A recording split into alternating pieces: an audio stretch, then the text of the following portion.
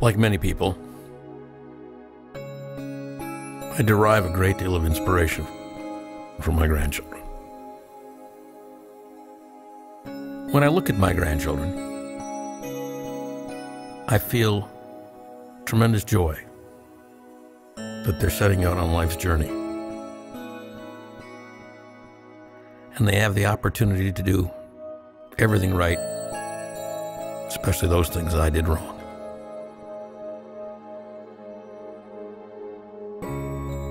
But I also have another emotion. I'm really troubled.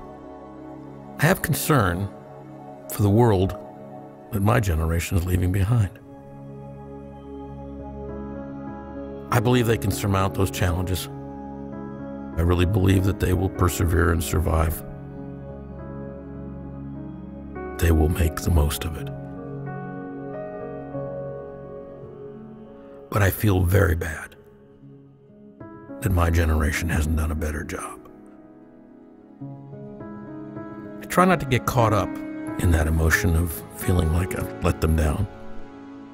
But it's hard not to, because there's so much more to do.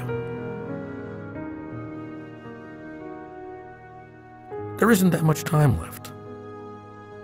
And when I look at those children, particularly when I see them smiling or engaged in play, I think to myself, wouldn't it be wonderful if we could experience the joy of knowing we'd passed the torch and it was well lit and burning brightly?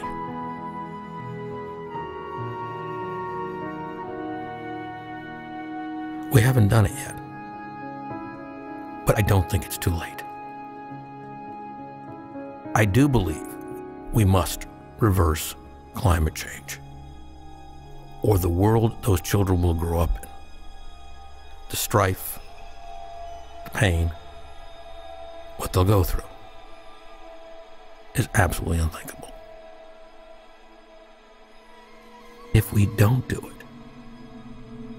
what does that say about us? But if we do it, if we really help lubricate the transition into a world more stunning and sparkling than the one we've got today, wouldn't we feel that ours was a life well lived? If not us, who? And if not now, when?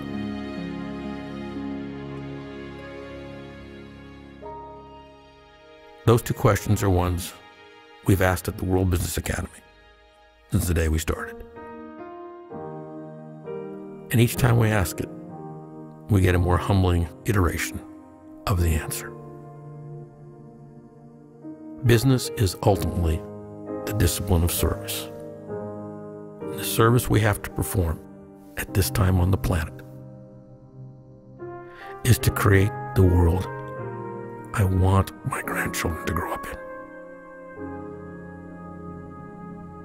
The reason the business community has to accept this challenge is because business is the unique discipline that makes it possible to ground ideas and make them real.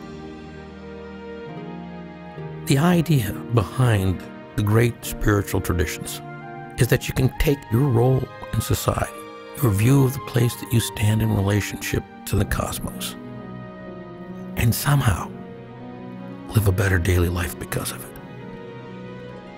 Business does that as a daily practice.